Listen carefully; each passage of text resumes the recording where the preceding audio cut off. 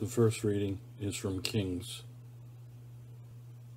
At Gibeon the Lord appeared to Solomon in a dream by night, and God said, "Ask what I should give you."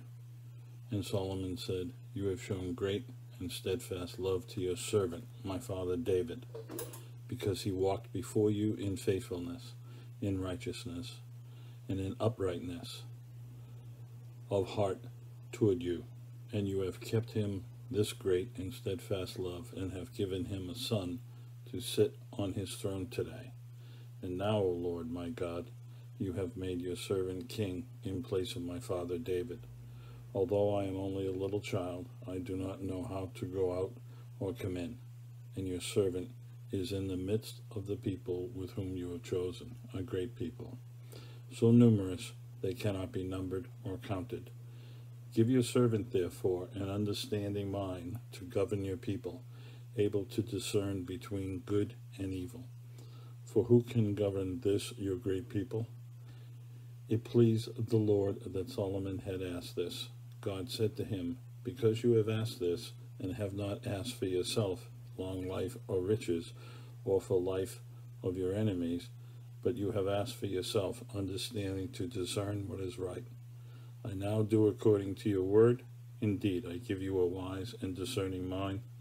No one like you has been before you, and no one like you shall rise after you."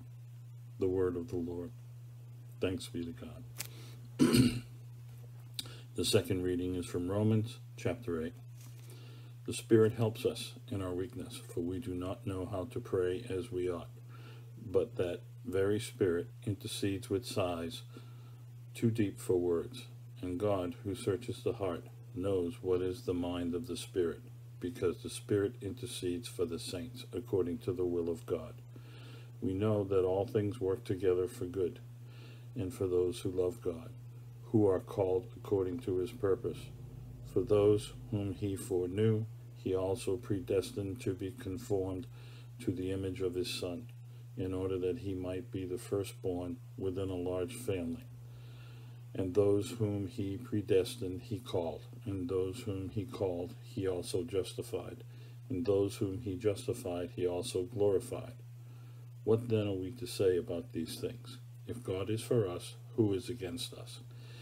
He who did not withhold his own Son, but gave him up for all of us, will he not with him also give us everything else? Who will bring any charge against God's elect? It is God who justifies. Who is to condemn? It is Christ Jesus who died, yes, who was raised, who is at the right hand of God, who indeed intercedes for us. Who will separate us from the love of Christ? Will hardship, or distress, or persecution, or famine, or nakedness, or peril, or sword? As it is written, "For your sake we are being killed all day long. We are accounted as sheep to be slaughtered."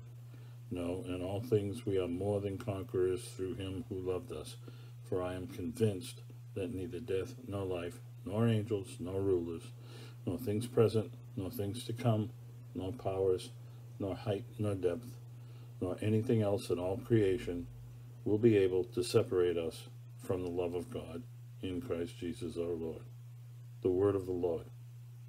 Thanks be to God.